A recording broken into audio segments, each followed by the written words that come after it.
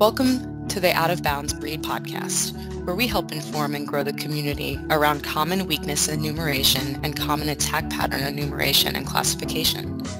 This podcast is produced by the MITRE Corporation with funding from the Cybersecurity and Infrastructure Security Agency. Hi, this is Steve Battista. I'm on the community engagement team for the CWE program and your host of the Out of Bounds Breed podcast. Today's guest is Rich Piazza, the Common Attack Pattern Enumeration and Classification CAPEC Task Lead at MITRE. He's been working on CAPEC for the last 7 years. Today, we're going to talk about what is CAPEC, why is it important, and how can it help me? Welcome, Rich. Thanks, Steve. So the first question is, what is CAPEC? Well, as you said, it stands for the Common Attack Pattern Enumeration Classification. So it's basically a knowledge base of attack patterns. And attack patterns are based on the concept of software design patterns, which the Gang of Four came up with in the late 90s, early 2000s. And in the early 2000s, some researchers decided that they should change the direction of the design pattern, not for common paradigms for solving software design issues, but patterns for cyber attackers, the common ways in which they structure an attack. And they're usually based on a software weakness, which is a connection to CWE. Who are the Gang of Four? The Gang of Four are four individuals, Eric Gama, Rich Helm, Ralph Johnson, and John Velicities, who wrote a book in the 90s, which a lot of people have sort of taken as a Bible. It's a design patterns, reusable, object-oriented software. So attack patterns were based on those. How are CAPEC, CWE, and CVE related? Well, I tend to think of them as one big ecosystem. And there's relationships between all three of them. So if we sort of start with CWE, which is the common weakness enumeration, that is a list of all of the software weaknesses that are common in software programming. And a CVE, which is the common vulnerabilities and exposure list, is specific instances of those weaknesses that have been exploited in the wild. So things that have been, basically out there, people, different organizations share with MITRE and NIST some of the things that they've seen in the wild or things that they have figured out from development.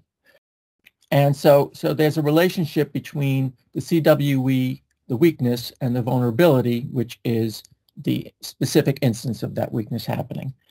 CAPEC is basically a list of attack patterns, and they're essentially an explanation of how you use the weakness to cause an attack, to cause an exploitation.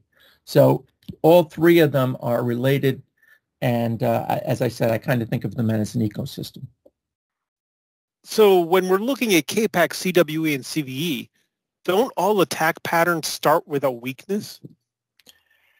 Well, actually, the CAPEC corpus is organized in two main ways, which we call views. And first is what we call the mechanisms of attack. And there are 9 such categories. And some examples are inject unexpected items or subvert access control.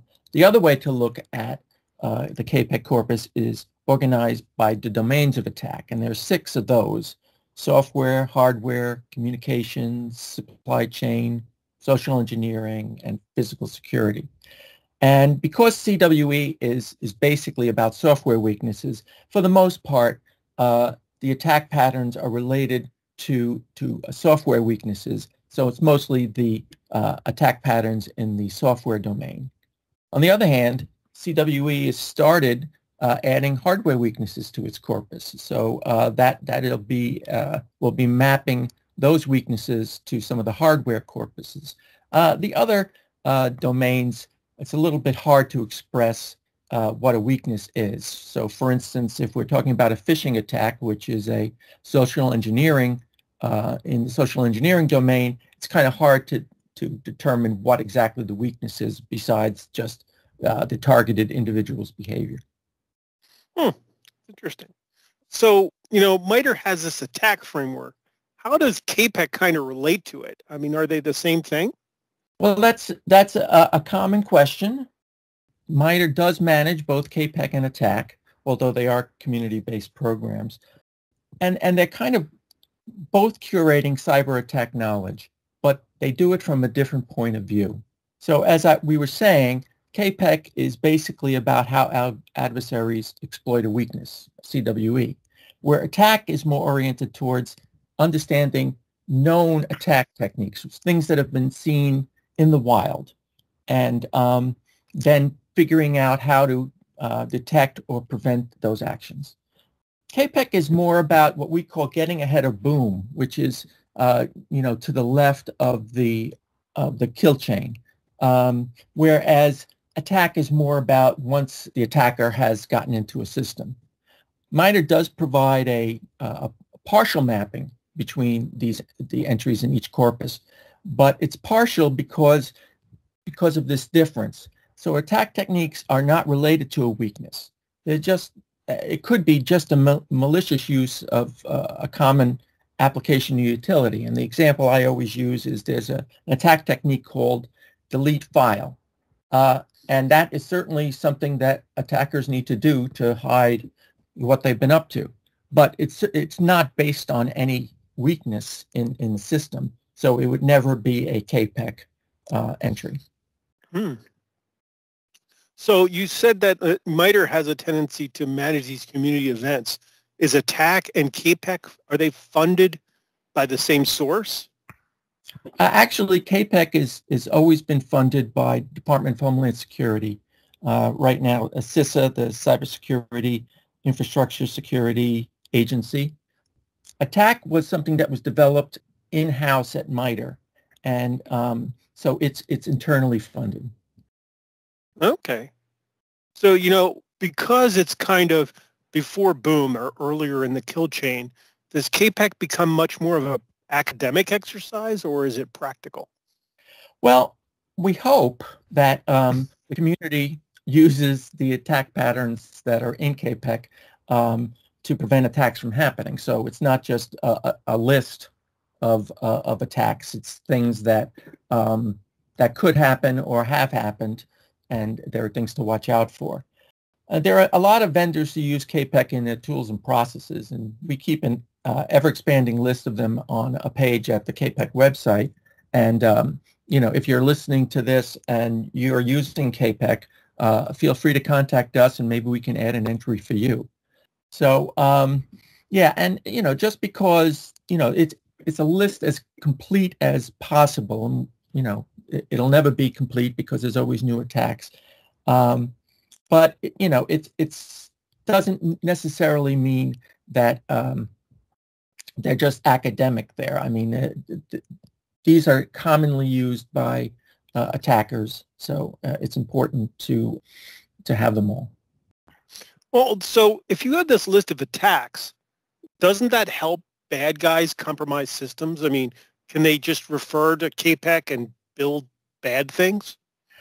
Well, that's a very common question.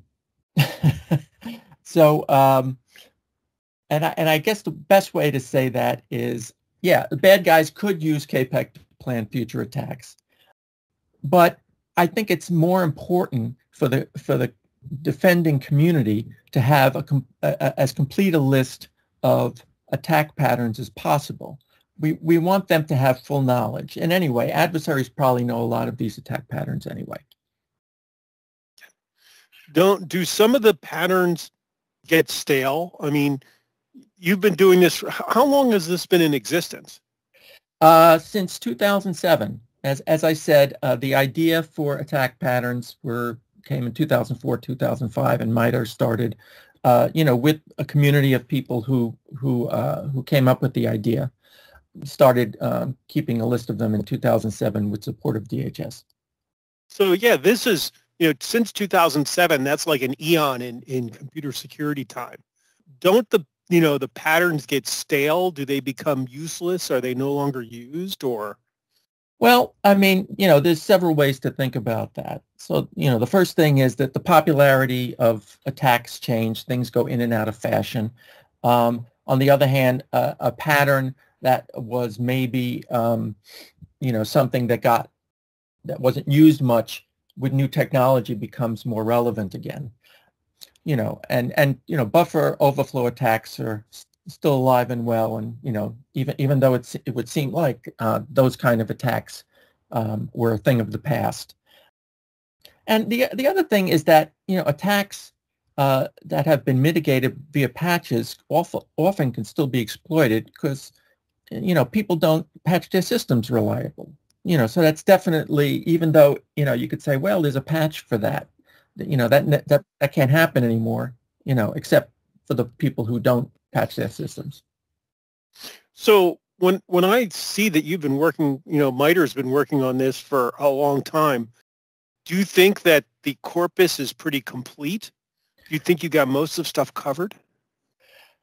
If that were only true, attackers are always coming up with new techniques.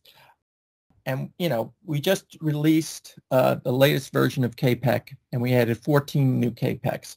A lot of them related to supply chain, a few related to Bluetooth and the Spectre vulnerability. So, there's always something new happening, and this will never be complete. We hope it to be up to date, and as we were saying earlier, not stale, but there'll always be new CAPECs. So, when I looked at CAPEC several years ago, there was a lot there, right? Where do I start if I'm starting to look at CAPEC? Well, that's another good question, and that comes up often. Many people visit our websites, CAPEC, CWE, and they feel like they've been thrown in the deep end of the pool. And we are working to improve the sites. And in fact, we just started a user experience working group with community members so we can discuss the various personas and use cases for CWE and CAPEC, which will help us in the new design. In the meantime, as I said, we just did a release of CAPEC, and we added a note to the CAPEC website. So if you go to the CAPEC website, you go to the upper right-hand corner, there's a link that says New to CAPEC. And that's if you click on it, you go to a page which has a quick summary of how to use the website. So we hope that this is an improvement for people who feel overwhelmed when they just first go to CAPEC or CWE. So if I'm reading through CAPEC and I think I have a new attack pattern, how can I help add stuff to it? What should I do? I think the best thing to do is to send mail to capec@mitre.org. In the future, we're going to add a submission page to our website so you can contribute CAPEC content more directly. Well, this has been a great conversation. Thank you, Rich. Well, thank you, Steve. I've really enjoyed this. Well, that's all for the Out of Bounds Read podcast. Another one's enumerated. See you at the next podcast. Thank you for listening to the Out of Bounds Read podcast, available on most podcast platforms and at cwe.mitre.org. Stay up to date and connect with us on Twitter at CWE CAPEC.